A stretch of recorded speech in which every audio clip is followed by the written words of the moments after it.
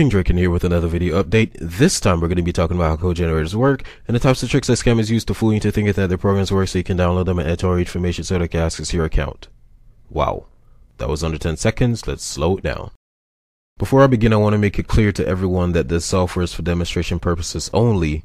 I will not make it available to anyone for personal use.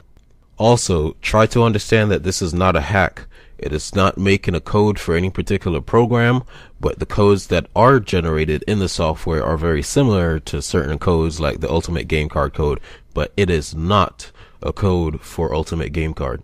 And I can guarantee you that none of these codes will work. With code generators, the first thing they do is generate random numbers.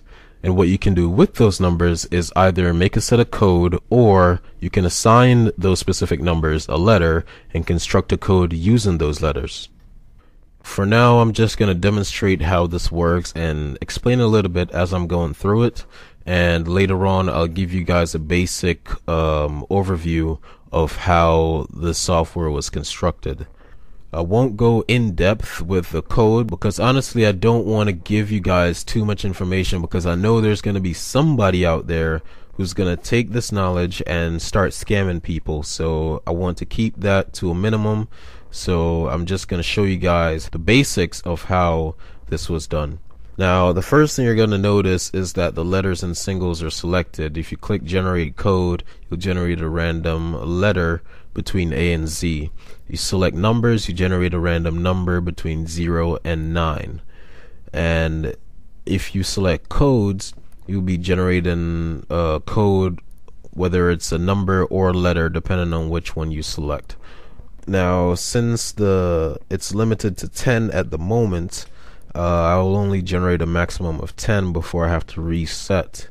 But what I'm demonstrating now is that you can save codes in the history as you're generating them, so you can go back later on and either copy it or just double click to get rid of it.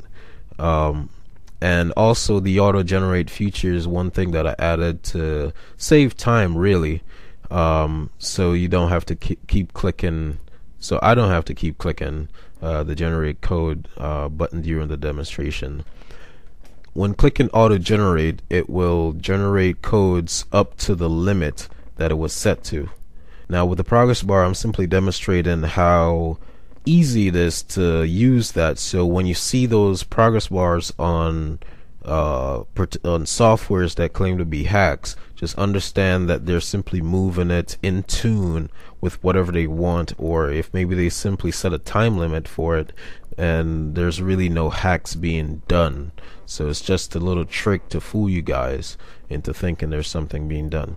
Now I'm going to demonstrate the phishing demo. And basically this is just collecting your information and sending it to my email. Now in an actual scammer's software that you probably be using or probably have used, they usually require all this information before you can use their software or do whatever hack they claim the software can do. And once you type that information in and click submit or hack or whatever, it will send all your information to their email, and I will show you right now what it looks like. As you can see, all the information has been sent to my email. If it was a scammer, he would have seen all the information. Now he can access your account and do whatever he wants with it, whether he wants to change your password or change your email, so he can have full control of it, or he can even sell your account, and you will never know. He might, if he's an asshole, he might sell all your stuff and you will not be able to do anything about it. So if you guys don't want to be duped by these scammers out there, it's best that you don't give anyone your information, even if they claim it's a hack, even if they show you things that might look like proof.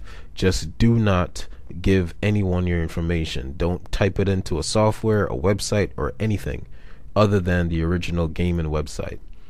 Alright, because I'm tired of people coming to me saying, oh, Drekon, I've been hacked, this and that, and how do I get my account back? It's somewhat annoying because that shouldn't be happening. It should be fairly easy to recognize that people are just scamming you, nobody's gonna go around giving you free Varium or free codes or this and that.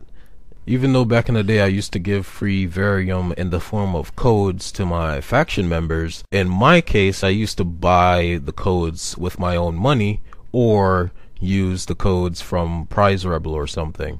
But as far as generated codes go, if they're not giving it to you 100% free, like without any catch or whatever, then chances are they're trying to scam you.